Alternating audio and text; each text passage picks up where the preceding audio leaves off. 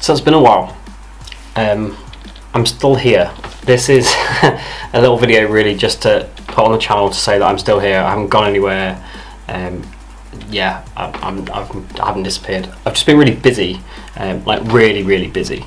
I have done, I'll pull my calendar up so I can actually read it all off.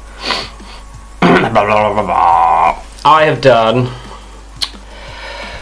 meetings, commercial shoots, two big commercial shoots with triathlon brands, meetings, Super League netball games, half marathons, 3 days worth of commercial shoots, product photography, edit days, more edit days, more edit days, more edit days, 10Ks, meetings. I've been an assistant on a photo shoot for a friend who needed a hand.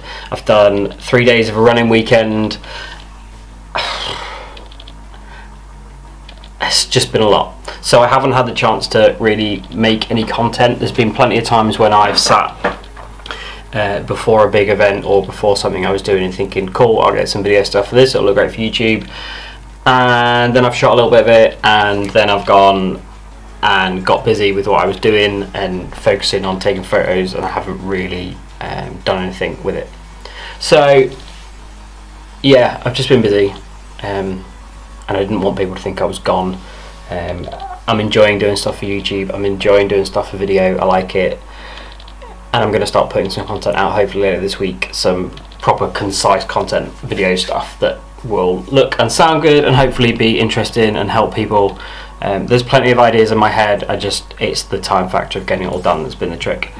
But for me in the last couple of weeks, March has probably been the busiest period I've had since the whole of the business started, really. Even through very busy points of last summer, it's been nowhere near as what this period is going to be, and I haven't even finished March yet, and April's just as busy. So the keys for me have been staying in routine as much as I possibly can and looking after myself. I'm still trying to run or get to the gym every day, or at least every other day. I keep trying to get up at 6 in the morning and stick in that routine. There's once that I've slept in, like properly slept into what I would class as like 7, 8 o'clock. There's been 1 or 2 times when the alarm's gone off and then 10 minutes later I've got out as opposed to straight away. But on the whole, I've gotten up and I've made a coffee and I've written in my journal, which is something I do every day, which I'll talk about in the future, I'm sure. And I've just tried to keep the routine in place, because I found over the last couple of years of doing this that out of routine I really struggle, and without that consistent getting up at the right time and doing certain things and making sure I get out and exercise, or at least get my steps in, or make sure that I'm getting at least 8 hours sleep a night, all those things that I know benefit me, without doing those I really struggle, like mentally really struggle. And I've had a few